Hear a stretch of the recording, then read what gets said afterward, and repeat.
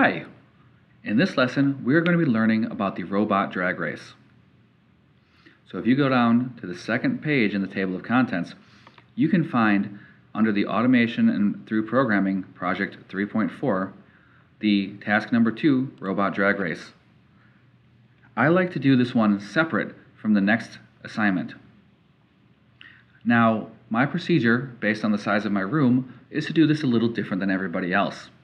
What I do in this procedure is I have the students create a robot car using gear ratios to account for either torque or speed to create a car that can go a distance of 15 feet in a track that is no more than 3 feet wide at any time and needs to stop within 3 feet of the end of the line. So once it crosses the finish line, it will stop within 3 feet of that line. Now, the idea here is you can't just make a car that goes willy-nilly in any direction, and you need to account for speed, torque, direction, and stopping. Cars are not exactly what you think when you create a robot car.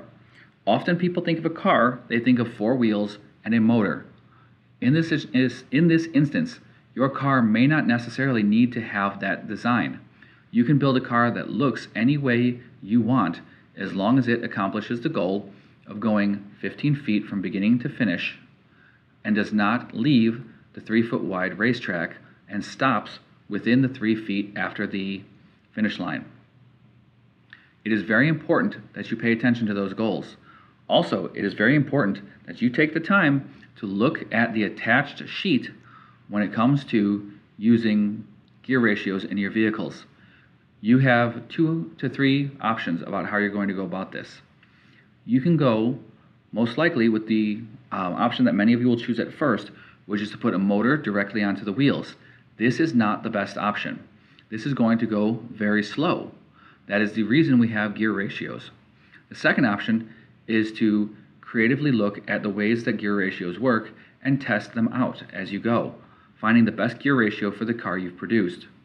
Or the third is to come up with an entirely new idea for propelling your car from the beginning to the finish without any of the aforementioned designs.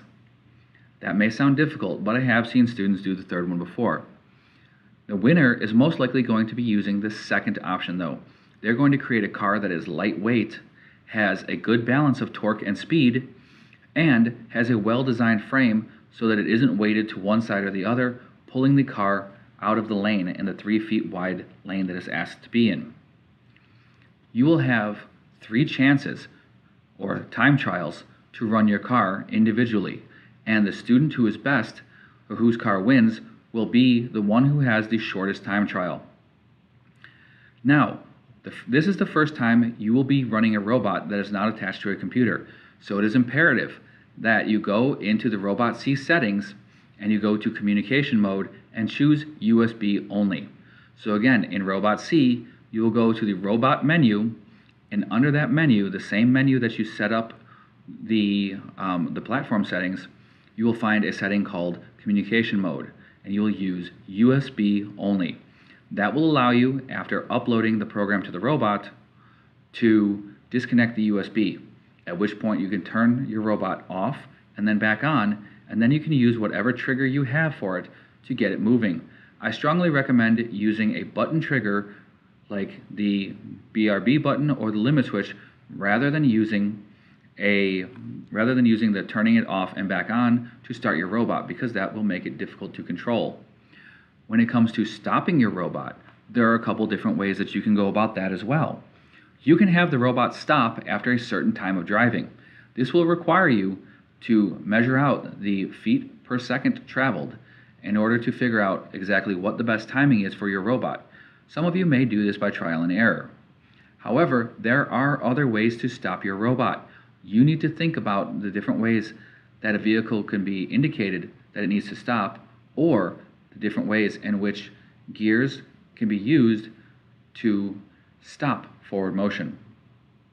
If you have any questions about what the expectations are, check with your instructor. And the expectations of this unit may have changed since this video was created. So ensure that everything you're doing is aligned with your instructor, because it is their choices that take priority over what is listed in this video. Thank you.